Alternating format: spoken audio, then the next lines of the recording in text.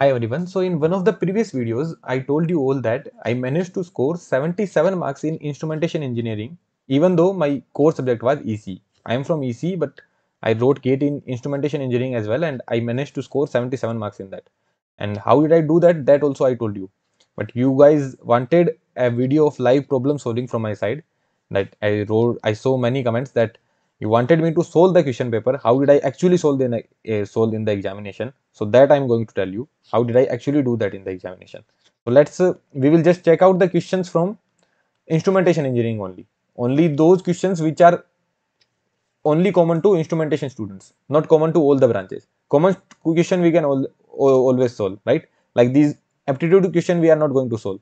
These we will be able to solve. Based on your aptitude, how much marks you score, that depends on you, right? So these aptitude question we will not solve. Now let's move on to the first technical question. Now this question, this is 11th one, this is based on, you can say, signals or control or mathematics. You can solve it, right? Now the second one, this is core instrumentation question, right? And when I read this question, there is some pneumatic nozzle flapper system is given. I have no idea, right? No idea at all. I will simply drop this question. Although I did not drop in my examination, I attempted all the question. I just took a guess. Although it was wrong, it gave me minus 0.33 marks actually. It was wrong, it gave me minus 0.33 marks. So I would say better not to attempt these kind of questions. Okay. So you have absolutely no idea in this one. No idea at all. If you haven't studied the subject, you have no idea at all. So just drop this question. This is what I should have done, but I did not drop it actually in the examination. So, but ideally this should be done. Right. Now let's move on to the this is also common, this is also common, this one is also common, this one is also common. Yeah, this whole sensor one. So if you are from EC guy, if you are a EC guy, you must have studied this whole effect, right? You must have studied this Hall effect in EDC. In EDC, and when we study this Hall effect, we see there one formula, that is Lorentz force, something F equals to ILV, right? By using this formula, Lorentz force formula, we derive that equation of a Hall effect. So I have studied that in EDC, Hall effect I have studied. So I thought this whole sensor is the same thing. So then I could see the option as well, Lorentz force. So this, I could take a guess here. I could take a chance, not a guess. This is, I was 90% sure that this would be right, because whole effect I have studied, Lorentz force is there, so I could take a chance. So this is how I got 1 mark in which question, that is based on sensor, which is of core instrumentation subject. But still, being from EC, I could solve it, right? Let's move on to the next one. This is also common. Yeah, this one, this 19th one. Okay, I can zoom it out. This 19th question. So when I read this question, the figure shows a chromal aluminal thermocouple. We don't have any idea about thermocouples. Junction A is held at temperature junction. Then at B we are giving TB temperature. And then there is a voltmeter who gives the reading even. And then all these things are there, that there is copper wire introduced and these things happen. Okay. And then you need to find the relation between E1 and ND2. So most probably I will be dropping this question because I don't have any idea. But when I see the options, what do I see?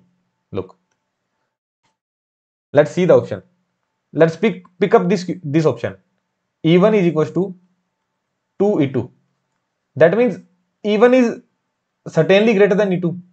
Are you getting my point? E1 is equals to 2E2. They are saying as per the option C. As per the option C, E1 is equals to 2E2. It is, I am just telling the way I approach this. What I was doing in the examination, that I am telling. I did not solve all these questions before, right? I solved all the questions which I could answer correctly in 2 hours, in 2 hours 15 minutes. Then in the rest 45 minutes I came here. Okay, it's not that I am doing it before solving all other questions. I solved all the important questions which I could solve from my side. Then I came to those questions, right? So I have time, so I can do these things, right? So E1 is equals to 2E2. So this is one of the option. And if E1 is equals to 2 E2, that means E1 is certainly greater than E2. And this question is not MSQ, this question is MCQ. That means if this option is correct, that means this option will certainly be correct. If option C is correct, that means option B will certainly be correct. So I can take a chance and cut these two options.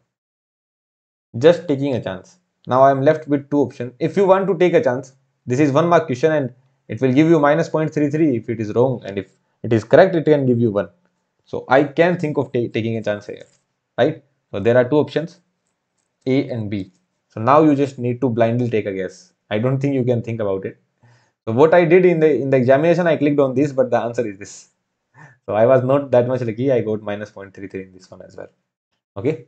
So yeah, these kind of things I did in the examination, because instrumentation was not my primary paper. It was secondary. So I was just, and I was also in third year only. So yeah, I could take a chance.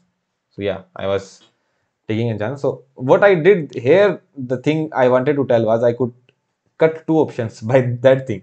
This is not a method. I'm just telling what I actually did in the examination, because this is what you guys wanted, right? Now you are saying that you are skipping all the question. What you actually did in the examination. Let's wait. Okay. In the end, you will see how I attempted all the questions. In the end, you will see a lot more questions which could be attempted. These kind of 1 mark question cannot be attempted. Here, this is also based on, I guess, measurement. But we have no idea about 2-wire method, 3-wire method, 4-wire method. Simply drop this question. Although I took a guess and again I got minus 0.33, but you shouldn't do that. Okay, I took a lot of guess because uh, I was just taking, like, this was my secondary paper only. Again, this one is MSQ, so you can again take a guess, but there is very high chance that it will be wrong only, because in which of the following frequency independent. So this also cannot be solved with any aptitude, right? So then all these are common only. This is also common. Now 27th one, see this question. A photodiode is made of semiconductor with the band gap Eg value is given. Band gap. So in 12th class we have studied this formula. Do you remember? Eg equals to Hc by lambda. And what is the value of Hc? That is 1242 electron volt nanometer by lambda, and that is equals to 1.42 electron volt. So electron volt will get cancelled. Lambda will be 1242 by 1.42 nanometer. So if you solve this, what do you get? That will be our answer. That's how I solved it. With the knowledge of 12th class, you can see. Okay. So everyone must have remembered this formula. E is equals to Hc by lambda, and Hc value is 1242 electron volt nanometer. So 1242 divided by 1.42. So nearly 874 we get. So 874, nearly 874 meters. So that's how we can solve, right? So this would fetch me plus 1 mark, even though it is from optical instrumentation. It is from optical instrumentation. Still, I would get 1 mark here, right? Let's move on to the next problem. Next, this is mathematics. This is machines. No idea. Drop it. 29. Drop it. No idea about machines. And mathematics. This is network analysis. This 34th, Newton-Raphson method. I don't know if it is there in electrical syllabus or not, but it's not there in ECE syllabus. So when I was attempting this question, I had no idea about this question. Okay, I had no idea how to solve this question. Newton-Raphson method, I did not studied it. It's there in instrumentation syllabus. I don't know about electrical syllabus. It's certainly not there in ECE syllabus. So I haven't studied it, but I solved it. How did I solve it? So they are saying that there is Newton-Raphson method is applied to determine the solution of fx equals to 0, and fx is given as x minus cos x. So basically my fx is equals to 0. So x minus cos x is equals to 0. So x should be equals to cos x. Okay. So that is the method where you initially take a guess and then get to your final answer. This is a method. Newton-Raphson method is something like that. You take a guess and then you get to the final answer. I still don't know the method because I haven't studied it yet, or I studied it but I forgot currently. Yeah. So in this, you take a guess and then get to the final answer. So our initial guess was x1 x naught equals to 0. Then next approximation would be what? This they are asking. Okay. So what I would do, I just need to find the solution of this. That means x minus cos x is equals to 0. So x will be equals to cos x only. So I can make two graphs. Okay. One graph for cos x and the other y is equals to cos x, and other is y is equals to x. So this will be y is equals to x, and where they cut, this will be the solution, because fx equals to 0 gives me x equals to cos x. So where they cut, that will be the solution. Now I know this point is pi by 2, that is 1.57, and this point will certainly be before 1.57. Are you getting my point? I made the graph of cos x, I made the graph of x. The solution of this equation, I could tell one thing, that x would be less than 1.57. The solution of this equation will be x less than 1.57, that I can certainly tell by this graph. Now my answer would be somewhere between 0 to 1.57. And this is some approximation method. So I would take something less than 1.57 somewhere here. So I need to take an approximation, so I can approximate it to 1 only. So best approximation method, just again I am taking a guess, but I could reduce my solution from 0 to 1.57. Initially what I would thought, my answer can be minus infinity to infinity, any value it can be. But now I am reduced to 0 to 1.57, and between 0 to 1.57 you need to take a guess. So what they are doing, they are approximately taking values. So what I thought, I should be near to 1.57, and far away from 0. So 0 is not the solution. So in meantime they are taking the approximation. So I just took the guess 1 and it got right. It was right. Okay. So yeah, again, this is how I did. Now these are going on guesses. Just hold on to the video. In the end, you will see how I solved with aptitude as well. So in this question, I needed to apply a bit of aptitude, right? A small aptitude I needed to apply. This is also common. This is also common. Let's see for instrumentation. Yeah, this question. Now this question is for what do we say? This question is also from optical instrumentation, but I again solved it in the main examination. How did I do that? Let's take this question to our software. Okay, we will solve it there. Okay. Now this question is basic aptitude only, nothing else. I'm not going to give up on any question. I will at least read the question. Okay. So a car is moving co-linearly with the laser beam emitted by a trans receiver. So there is a car and there is a beam. There is a trans receiver, actually. There is this trans receiver and there is this car. Both are some distance apart. Let's assume this some distance d apart. A laser pulse is emitted at t equals to 0 and received back by the trans receiver 100 nanosecond later after the reflection from car. So a beam goes here and comes back. It takes 100 nanosecond. Okay. You don't know the speed of beam. Okay. In the next, they are saying that the speed of light is 3 into 10 to the power 8 meter per second. That means that should be the speed of beam only, right? So the speed of beam, you know, that is 3 into 8, 10 to the power 8 meter per second. It goes and come back. That means distance traveled is 2d. Upon time taken is 100 nanosecond.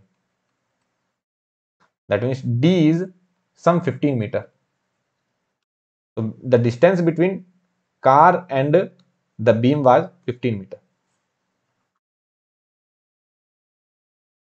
Now they are saying that a second pulse was emitted at t equals to 0.1 second. A second pulse was emitted. First one was t equals to 0. Second one was t equals to 0.1 second. Now they are saying that the car is moving as well.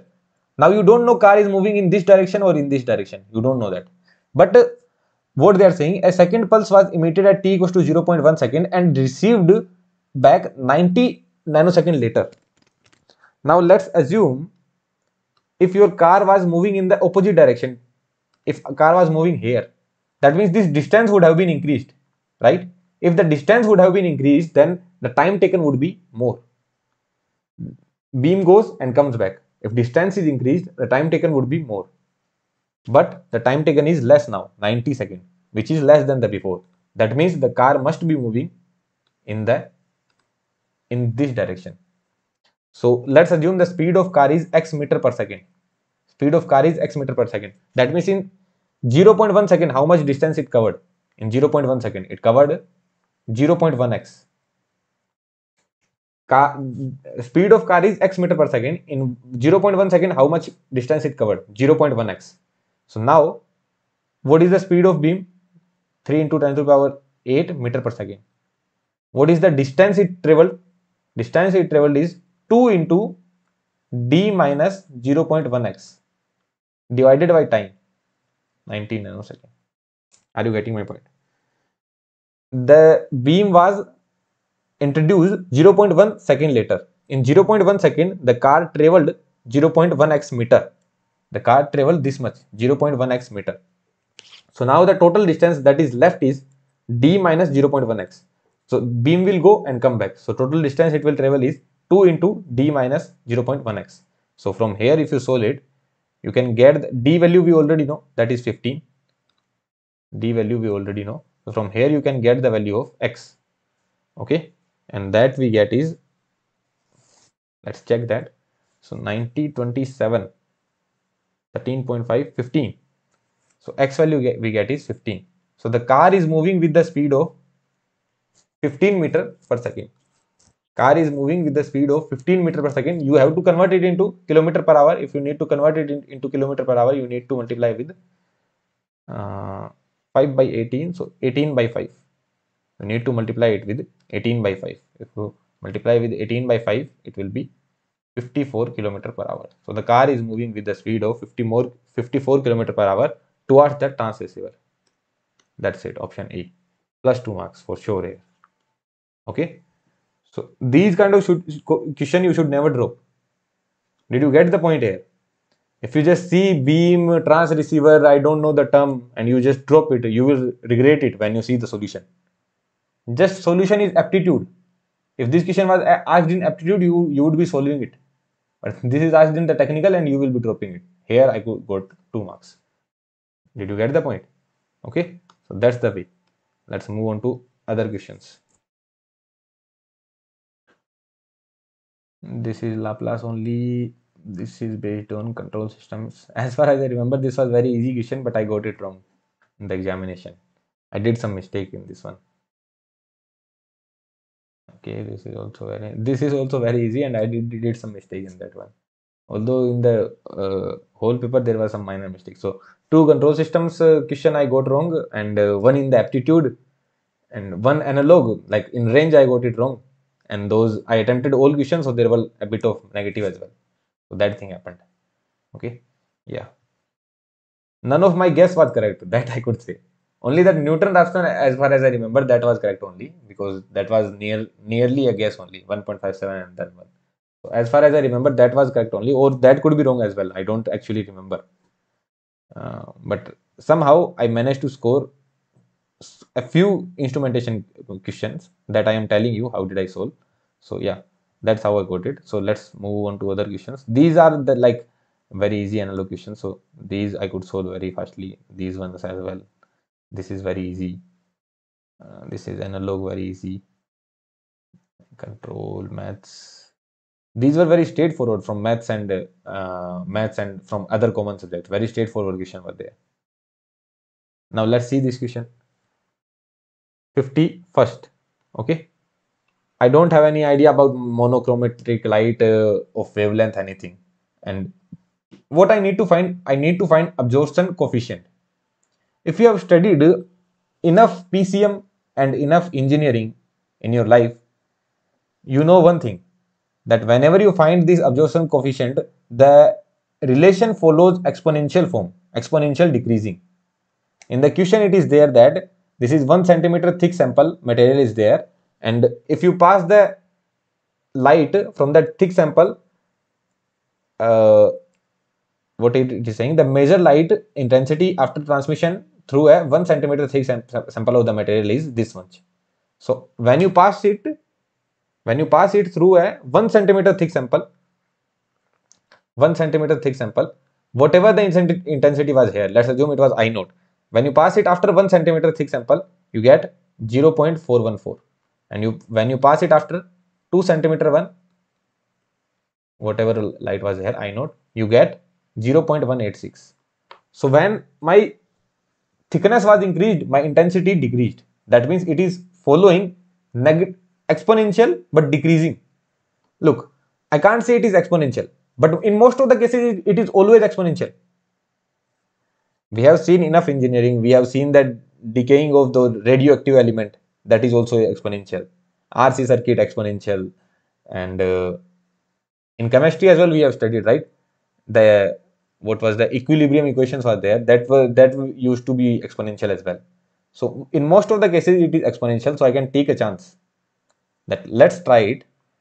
The intensity can be given as I naught e to the power minus alpha x. Alpha is the coefficient. Also in EMFT we study, right? So that also follow exponential equation. So these kind of things I can assume.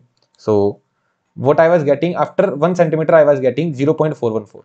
So I can say that 0.414 is equals to I naught, I don't know what was the intensity here, e to the power minus alpha I need to calculate 1 centimeter, right?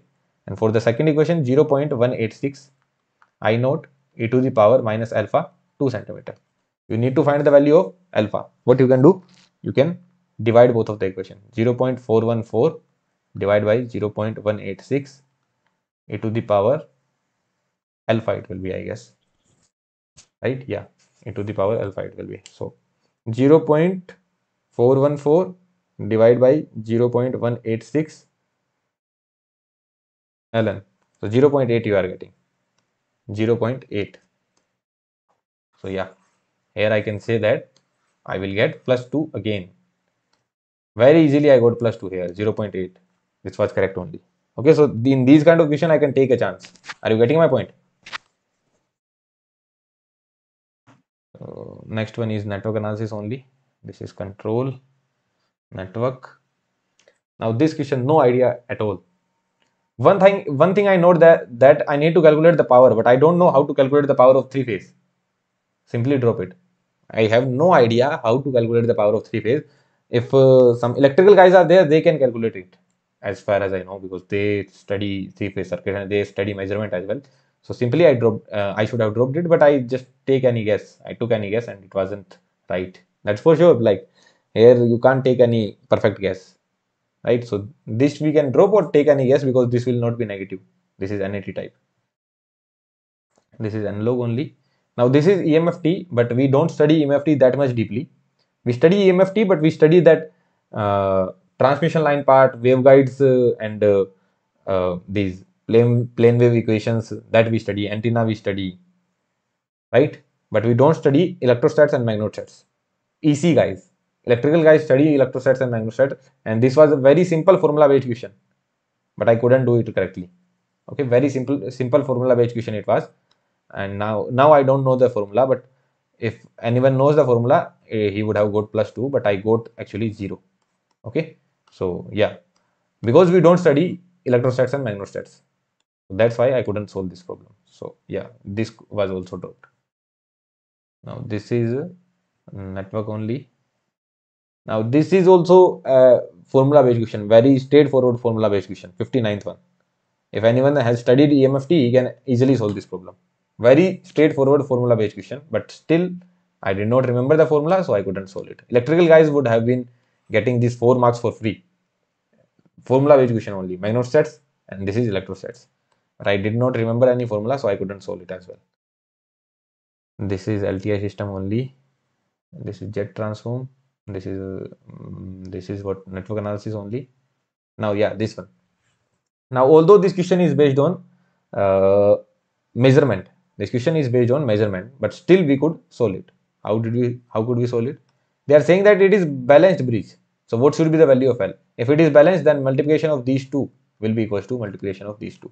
The impedance provided by these two, R1 into R4, equals to impedance provided by these two. So impedance provided by this will be R3 plus L3S into impedance provided by this, that would be R2 upon R2 C2S plus 1, R2 upon R2 C2S plus 1. Now I need to equate these two, but what I would think during the examination, I would think that if I solve this equation, I need to put a lot of effort, because in the denominator I will have j omega, in the numerator as well I will have j omega, then I will have to rationalize and do all these stuffs, right? So better what I should do, I will take this R2 C2S plus 1 that side, R1 R4 R2 C2 S plus 1 is equals to R2 R3 plus R2 L3 S. Now tell me one thing, if alpha 1 plus iota beta 1 is equals to A plus iota B, then you know one thing, that imaginary part has to be equal. Alpha 1 will be equals to alpha 1 will be equals to A, that's for sure. But imaginary parts has to be equal as well. That means beta 1 will be equals to B. So I will put imaginary part equals to equal, because also I need to find L3 as well. So imaginary part I will put equal, right? So what I would do, R1 R4 R2 C2 is equals to R2 L3, right? So R2 R2 will get cancelled. L3 is equals to R1 R4 C2. That's it. R1 value I know, R4 value I know. So it would be 5 into 10 to the power 3 R1 R4, right? R1 R4, 5 into 10 to the power 3 into C2, 2.9 into 10 to the power minus 6. So 2.9 into 5, 2.9 into 5, 13. So 13 millihenry we are getting. So here plus 2 I could score easily, right? This was very easy question. Plus 2 I could score here, right? Let's move on to next problem. This is analog only. In this question I messed up in the that 3 decimal place. Okay, in the range I messed up actually. Very easy question, and simply I messed it up. This could have given me plus 2. No problem. This one, this is based on sensor, right? This question is based on sensor or transducer, whatever it is, but we can solve it with the simple concept of network analysis as well. How will we solve it? So look, initially the switch is open and the voltage difference between positions C and D is VCD, and upon closing the switch, the resistance to the arm AD is changed to delta R1. The voltage difference between CD is changes to delta VCD. Then sensitivity of the bridge is defined as sensitivity and all these things. So they have told what is delta VCD. They have also told what is delta R1. So that we can find, right? So initially my R1 is 1.5 kilo ohm, 1.5 kilo ohm. This one is 1 kilo ohm. This one is 1 kilo ohm. This one is 1 kilo ohm, right? Initially switch is open. So what will be my VD? VD would be 1 upon 2.5 into 10. And what will be my VC? That would be 5 only. 1 by 2 into 10, 5. So what will be my VCD? VCD would be 10 upon 2.5, that means 4. So VCD would be 1 only. VCD would be 1 before that. Now what is happening? This 30 kilo ohm came in action. So 30 parallel with 1.5. What it will give me? 30 parallel with 1.5. 30 into 1.5 divided by 31.5. Nearly it is giving me 1.43. 1.43. Although in the exam you should write till 3 decimal. 1.428 kilo ohm it is giving me. Okay. So now I need to find VCD dash. VC dash I am finding. What will be my VC dash? That will be 5 volt only, because nothing will change here. What will be my VD dash? VD dash will be 1 upon plus 1 upon, what will be my VCD dash? That will be 1 upon 1 plus 1.428 into 10. That will be my answer, right? Into 10. That will be 4.11. 4.11. So what will be my delta? So no, what will be my VCD dash? So that would be 5 minus 4.11. That means it is 0.882. 0.882 nearly I am getting. So what is my delta VCD now? So delta VCD I have calculated, that is 1 minus 0.882. So 0.117 I have calculated it. 0.117. So delta VCD I am done with. Now what is my delta R1? Initially this resistance was 1.5 kilo ohm. Initially this was 1.5 kilo ohm. Now this is 1.428. 1.428. So this is my delta R1, right? So 1.5 minus 1.428. Nearly 0.072. So this is 0.072. What do I need to find? Delta VCD by delta R1. So basically 0.117 divided by 0.072 into 0.117. 1.625 I am getting 1.625, and that was the correct, because we needed to round off to 2 decimals, so 1.63 I could estimate it. So 1.63 I could put here, and that was the correct answer. Although this question was based on transducer, but we could solve it with the concept of network analysis as well. So this is what I was saying. Okay, please don't dislike the video before watching it completely. So my point is, never drop any question. If you are going for your secondary examination, just solve all the problem which you could solve correctly. Okay, and then we can move on to those problems which are from other subjects, but still we can attempt it. Okay, so yeah, since you guys wanted this video, I came up with that.